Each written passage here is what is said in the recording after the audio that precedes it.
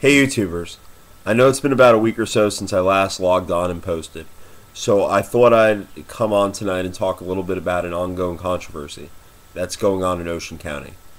For those of you that are unaware, sitting Assemblyman Brian Rumpf from Ocean County has been criticized by his Democratic critics and detractors for taking a full-time position paying $139,000 a year with the Ocean County Department of Health as a personnel administrator.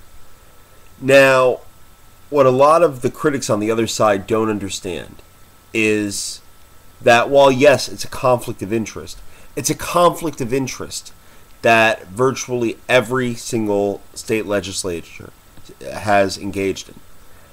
New Jersey law does not prohibit state lawmakers, surprisingly enough, from holding other public jobs. The law does, however, prohibit them from holding another elected position within the state.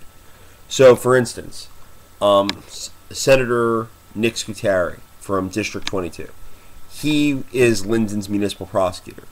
For that, he makes an annual salary of $70,000. Assemblyman Reed Gusiora, he is municipal prosecutor for 6 or 7 towns in Mercer County. Senator Sacco, he's superintendent of schools for a Hudson County school district. There are numerous others that hold part-time positions and full-time positions aside from their legislative duties. Years ago, there was an assemblyman called Dan Van Pelt, and Dan was Lumberton's municipal administrator in Burlington County, while he also sat as a state assemblyman. Now, what I do think is this. I do think that this controversy is shedding enough attention to the problem that in the next 3 to 5 years you can expect a state constitutional amendment that will in essence make the legislature full-time work. So legislators will no longer be collecting a $50,000 salary and having all of these conflicts of interest. They'll get paid one salary just like state judges do and be prohibited from collecting outside income.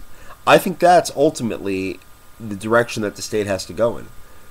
Because if we keep down the route that we're going, it's only going to lead to bigger problems.